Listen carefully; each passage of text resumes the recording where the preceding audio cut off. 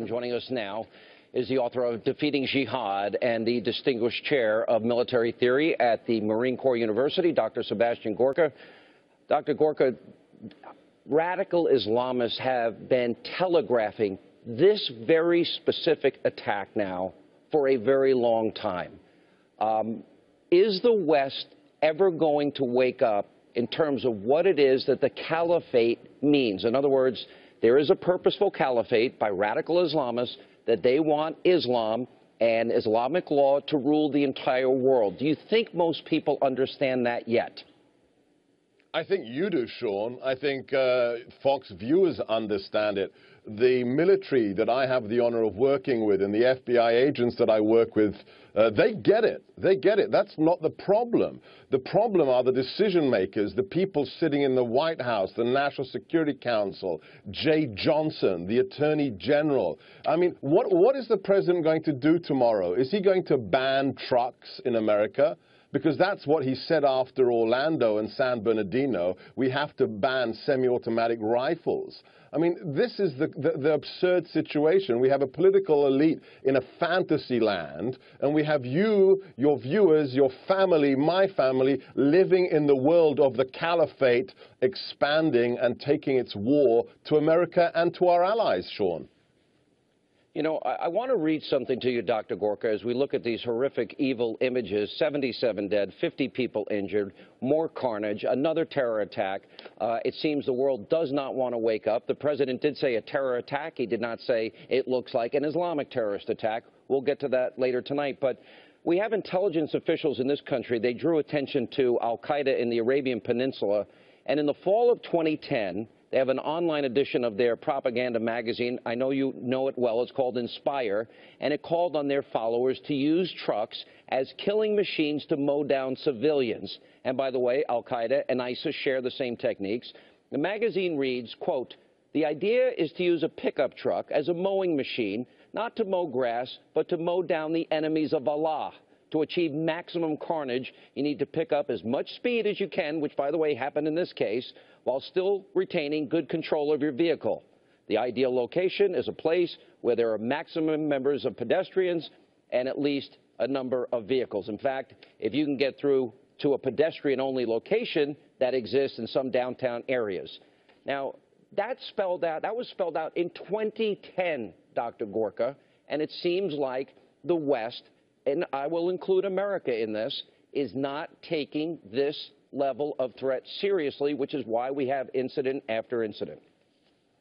Sean, this is exactly why I wrote Defeating Jihad. I want to send a very clear message to all Americans. You are on the front line of this war. It's not just the people who wear the cloth of the Republic or who carry a badge or a gun. It's the soccer moms at the soccer game. It's the people picking up their groceries at the grocery store. It's those American kids in a concert, in an American concert in downtown Paris or at a Christmas party in San Bernardino. There is no front line on this war. The front line is when you leave your house in the morning. That's the front line. And this is the reality. The enemy has a plan. The enemy is dedicated. And I know one thing, Sean, and you know this as well as I do. If the political correctness continues, we will see attacks like this in America. They will continue to bring the jihad to our shores. We have now 100, it's gone up since we last spoke. We have now killed or arrested 107 ISIS individuals on U.S. soil since the caliphate was declared. Not 7. Dr. Gorka, 107. Many of the topics we've been discussing this presidential election season, immigration, Donald Trump talking about at least a temporary ban on people coming from countries that practice Sharia law. We watched the Islamization of Europe, and I've discussed it at length on this program and on my radio program. You know, for example, most people don't know that Great Britain has 88 Sharia courts, or that no-go zones actually do exist in France. I know because I've covered it here on this program. But if somebody grows up in a country that believes that men can tell women how to dress, whether they can go to school, whether they can go to work, if they tell women that they can't drive, if a woman needs 4 male eyewitnesses for rape, and you want to come to America, how do we know that you don't want to advance your theocracy, your caliphate, or whether or not you want to assimilate. How can you possibly ascertain what is in the heart of that individual? It goes to the heart, the very heart of this election campaign. Exactly, Sean.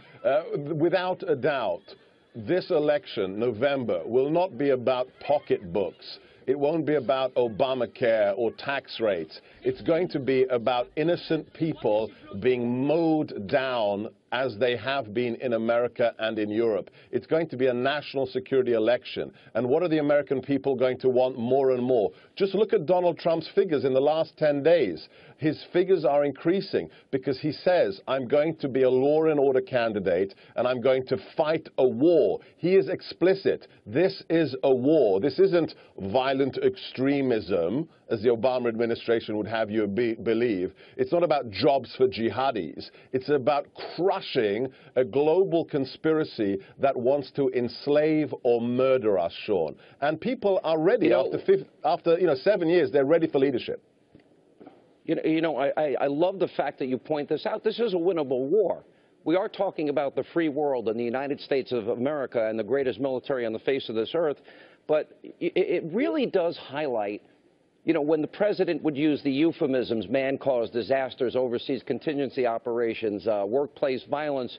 Even today, he said, yes, he did say terror. I guess that's a step in the right direction. But he won't recognize Islamic terrorism, which is what this likely is. And then we get to the issue of $150 billion to Iran. And then we get to the issue of pulling out of Iraq early and creating a vacuum in Iraq and Syria for ISIS. And then we get into the issue of the president giving Mohammed Morsi, a former Muslim Brotherhood terrorist, F-16s and $1.5 billion in tanks. And it really does highlight, in retrospect, how dangerous these decisions were, does it not? Oh, completely. I mean, thank you for honing in on the subtitle of my book. Everybody gives me grief that I say the winnable war. But it is winnable if we have American leadership. But to win a war, you need two requirements, Sean. Number one, you have to admit you're at war, which this administration doesn't. And secondly, you have to want to win. And again, if you look at the decisions in Iraq, the decisions in Libya, in Syria, with Iran, it is not about winning. The president has said that global warming is the primary threat to America. Well, I'd like somebody at a press conference tomorrow to ask him if he still thinks it's global warming that endangers the American citizen. Wow, you bring that up, you bring up jobs for jihadis. I mean, frankly, I don't have strong enough words to say just how asinine a lot of these policies are and these euphemisms are and these cliched statements of him. The French mayor has spoken out. Now, we watched the unfolding of the refugee crisis all across Europe. We're debating how many people to take into this country. Donald Trump has pointed out that Hillary wants a 550% increase in the number of refugees that we're taking in. Each refugee, by the way, would cost the American taxpayer $20,000. But now the French mayor says no more Muslims. He orders the destruction of certain places where there's over 7,000 Muslims in that particular area. We saw what happened in Germany. We saw what happened in Belgium. Do you think Europe now revisits the idea of their immigration policies? Well, look, if common sense had any role to play, you think it would. I think the Brexit is an indication of the average person saying enough is enough. I mean, just a couple of data points, Sean. Somebody who tracks these things in the government sent me a map of Nice this evening. Within walking distance of the promenade where the attack occurred is a zone urbaine sensitive, what others have called an enclave. Within walking distance of the attack is an area that does not have full sovereign control by the federal authorities. Secondly, this should make everybody wake up. I've been told by a very reliable source that of 2,000 refugees we've let into the country recently from the war zones in the Middle East, once they are given refugee status and handed over to the charities that house them and give them addresses, the federal authorities are not allowed to know the address of where they're living because that impinges upon their privacy rights.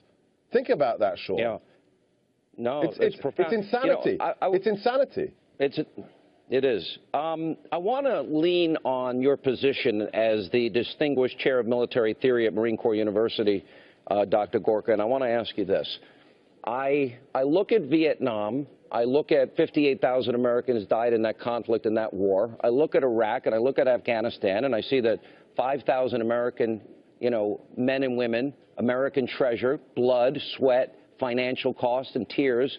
And I see in each conflict and war, maybe they start out with all the best intentions. These wars then get politicized in D.C. We end up pulling out early. And the very gains that these Americans sacrifice for are then handed over to the enemy.